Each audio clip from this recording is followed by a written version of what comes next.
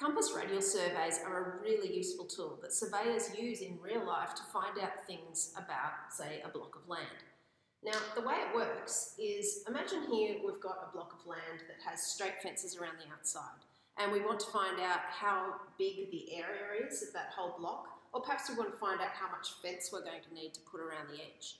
All you'd really need is to have a post of some kind that's visible, that can be taken with line of sight from some place on the block of land. Now, how do you choose the place? Well, the cool thing about this is it really doesn't matter. This point P can be anywhere at all inside the block of land.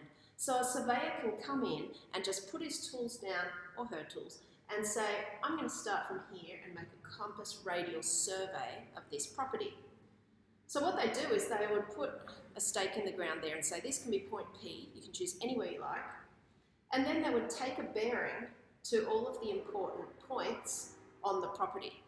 Now, how do they take a bearing? Well, they can use a magnetic compass and actually a line of sight to say, all right, from here to that point is 40 degrees, say. And so by looking around at all the importance on the points on the property, they can take a bearing to all of those places and come up with these numbers around the edge. Then they can run a tape measure from this point out to that point, pull it tight, and actually see how big these distances are. So those are pretty straightforward things for them to measure with really quite basic tools. Once you've got your compass radial survey, there's all sorts of things that it can help you with. Now, you should be able to find any internal angle on one of these charts quite easily, just by using the bearings. So how do you do that? Well, don't forget to think through where north is. North is just straight up here on our picture. So the easiest ones to find would be all of these. Now, why are they easy? Well, if this is 40 degrees and this is 110, then between these two we must have 70 degrees, 70 degrees in here. Between 110 and 210, this will be 100, and so on. So you're just subtracting the number of degrees between each of these bearings. They should obviously all add up to 360. From 280 up to 325, we've got 45 in there. This one at the top is a tiny bit more tricky, but this 40 degree bearing tells us that this is 40, and if that's 325, then the space in here must be 35. 40 plus 35 tells me that I've got 75 in here.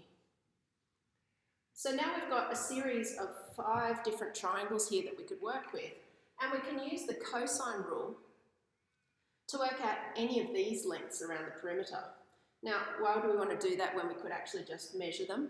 Well, perhaps it's a really complicated block of land with a lot of these, and we don't have time to go around and actually get the tape measure out and measure it. It'll actually be a lot quicker to use the cosine rule to figure out what it needs to be. It also could be that you can't measure this easily with a tape measure. Perhaps there's other things in the way, or maybe the land is bumpy and you want to know what it would be straight across. So it's still a really cool method. You can also find the area of any triangle using that formula that we've already used. I'm not sure if you can see that from there. Area, sorry about that, shine on the board. Area equals half AB sine C. If you know both of these lengths and you've got the angle between them, then you can go ahead and apply that formula. Now, if you can work out the area of any of these triangles, and in fact all of them, then you can just add those up and see the size of the piece of land in square metres, which you can then convert to acres or hectares or whatever you need. So, in an HSC question, how would they give this to you? Well, what they'd be trying to examine, I suppose, if you get an HSC question on a compass radial survey, they want to check whether you can use the cosine rule and whether you can use that area of a triangle rule. Now, in a complicated one like this, where you'd have to use it 5 times to actually find out the area of the property or the perimeter of the property, they're unlikely to give you a question where you have to apply it over and over again and get the same thing 5 times. So you'll probably get questions where you're given a bunch of information and maybe just need to apply these rules to figure out, say, one of those triangles. So let's have a quick look at how you would do that. Imagine that we've been asked to work just with this triangle over here. Let's just redraw it so it's nice and straightforward. And you know that this is 70 degrees, and this is 48 metres, and this is 28 metres. Well, it's quite simple for you to apply the area formula to this. Area equals half times 48 times 28 times the sine of 70 degrees, and put that into your calculator. It's It's also quite simple to use the cosine rule to find this side. Now remember, the cosine rule tells us that if we're finding a side, we need to use this version of the rule, minus 2bc cos A. Now this cos A with a capital letter has to be the angle that's opposite little a. So this is little a out here. So as we're going to find that, we're just going to do, does it matter which is B and C here? No, it doesn't, because we're just adding the squares of them together. 48 squared plus 28 squared minus 2 times 48 times 28 times the cosine of 70 degrees. Put all of that into your calculator and you'll have the length and you'll have the area from up here. So that's how compass radial surveys work. You need to imagine yourself standing in the middle of a field and saying, I'm going to put my survey here and maybe hammer a spike into the ground and then measure and take a bearing to all of your points from there. Now, while we're talking about compass radial surveys, you should be aware that there's another way to make a survey of a block of land, and that's to do a transverse survey. Now, the easy way to remember this is to think transverse means something that goes across something. Okay, so using a transverse survey, it breaks everything basically down into right-angled triangles. Okay, and you can do it a variety of ways. So I've drawn the same block of land here twice, so I can show you an example of two different ways to make a transverse survey here. Now, you pick any 2 points on the property, let's say we've gone for these two, and you make a straight line between them. Now this looks like it's straight up and down, but even if this was turned around, you could have that straight line between any 2 points. Then you imagine that you're going to walk along that across that transverse line, if you like, and every time you get to a point where you are exactly perpendicular to another point, that makes a stopping point, and we go straight out there at right angles to that point.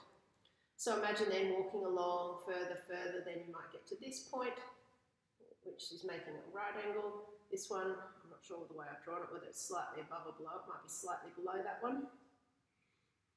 And we end up there with a series of either right-angled triangles or even a square. Now, how else could you do it? Well, let's imagine that we were going across this way with our transverse line. Sorry, that's not very well drawn. See what I'm trying to do there? As we walk across this way, as soon as you get to a point where you have a right-angled line that can come straight out to a point, you go ahead and draw it in. So these will all be right angles coming along this way. Now, this method here will give you, you can tell straight away, completely different triangles from this one. But the point is, when you add up the areas of these triangles, they should still come to the same total area as these shapes. Or if you were using it to find the total perimeter, the length around the edge of the property, you should get the same answer either way. Now, why would you want to do a compass radial survey or a transverse survey? How would you decide which one to use? Well, this survey relies on somebody being able to actually move along this line and make multiple points to measure things from. So depending on the terrain, this might be more suitable. Perhaps you've got a really obvious and easy way to get from here to here. Maybe it's actually on a road and these are going out to different property points. Who knows what the application might be, but there are times where you might want to do this one. The beauty of the compass radial survey, though, for the same sort of block, is that you can literally put it anywhere you want and just measure all of the points from there. The downside of it is that you need to have some sort of a compass or a tool that's going to measure those bearings so that you can find these angles. You also need to be able to work with the cosine rule and the trigonometric formula for the area of a triangle. This one keeps it much more straightforward with right-angled trigonometry, so the calculations are probably quicker and easier, but maybe getting those calculations in the first place with the measurements might be a little harder, give or take.